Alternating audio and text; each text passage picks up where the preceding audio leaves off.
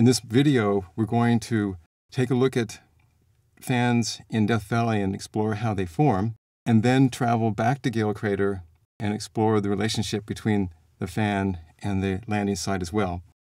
So we'll begin with a flight into Death Valley. We've outlined it in white the boundaries of 6 alluvial fans that we fly into and see outlined, 4 facing us and 2 at our feet. The ones facing us are steeper and come out of a steep canyon.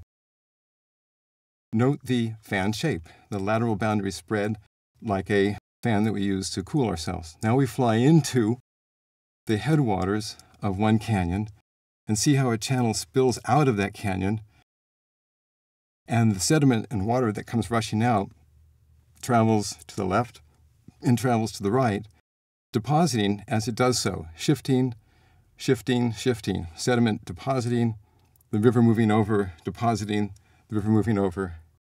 Now we're crossing to the other fan that was at our feet, and now we're going to settle down and look back at the 2 fans, the steep one toward us, the gentle one at our feet.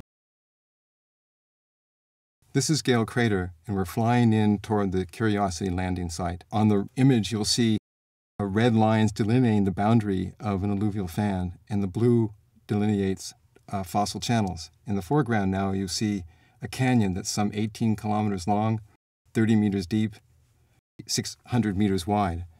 That sediment was eroded and deposited into a fan-shaped deposit by a series of channels. Here we count about 24 separate fossil channels that played a role in building the fan that we're flying over. In the horizon, you see the X that marks the position of the Curiosity rover.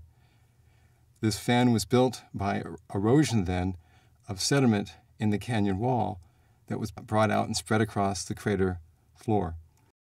This is now looking from Curiosity back to the fan, and you can see that it would be about a 2 to 4 mile hike or 3 to 6 kilometer walk from the nearest channel to where the Curiosity rover is sitting.